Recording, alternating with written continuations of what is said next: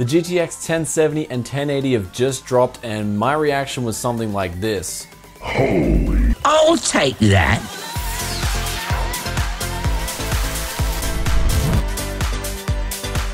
Welcome back to Tech Yes City. This is Brian coming to you guys today with a quick update on the GTX 1070 and 1080, which were announced from Nvidia's CEO Jensen Huang today, with the GTX 1080 rumored to come in at $599 USD and is supposedly coming out on May the 27th. Now, this card will feature 2,560 CUDA cores and also up to 9 teraflops of compute performance. It'll also have the new GDDR5X memory there, and you'll get 8 gigabytes of that over a 256-bit wide bit bus.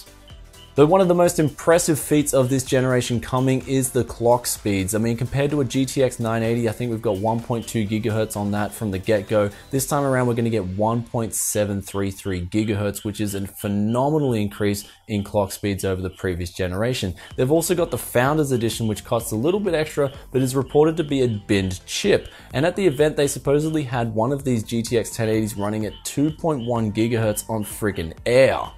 That's right, 2.1 gigahertz on air. Imagine what some people will be able to do with liquid nitrogen.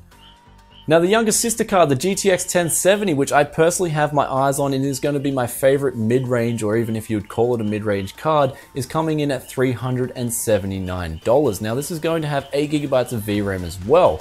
Though, will it actually have it, since the GTX 970 had kind of a GIMP thing going on there? But we'll find out when this is being released, as it's supposed to have 2,048 CUDA cores, but there's no definite word on that yet. It'll support up to 6.5 teraflops of compute performance, which would actually mean that it would come slightly clocked in lower than GTX 1080 speeds. However, one thing to keep note of is it does have the GDDR5 and not the 5X, so this could be a reason why it's not getting the compute figures that the GTX 1080 will be getting.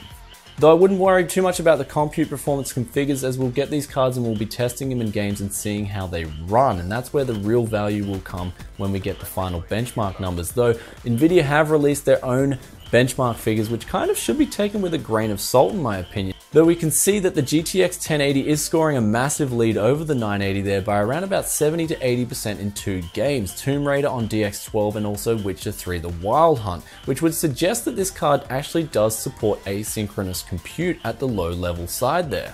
Another thing touted from Nvidia is the VR performance, which is supposed to have 2 times the performance of a Titan X. So this spells huge news for the VR gaming community, and I'm sure one of these cards will be invaluable to those people who want to game on VR headsets.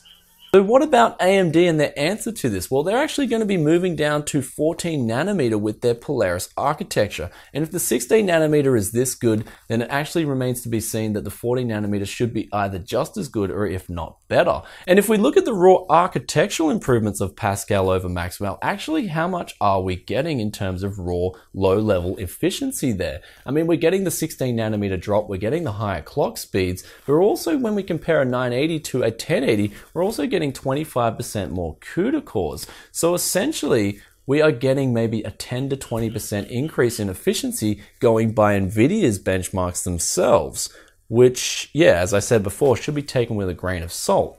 So this would mean to me that AMD still have a great fighting chance to come in with their Polaris architecture, and all eyes are on AMD to perform as well as Nvidia this year. Though if it means one thing for the enthusiast tech community, that is that 2016 is going to be an absolutely kick-ass year for PC gaming. So anyway guys, if you have any questions or comments about today's announcement or about this video or anything you want to add, then be sure to drop a comment in the comment section below and I'll get back to you as soon as I can. And if you haven't already, subscribe to Tech Yes City and I'll catch you in the next video. Peace out for now.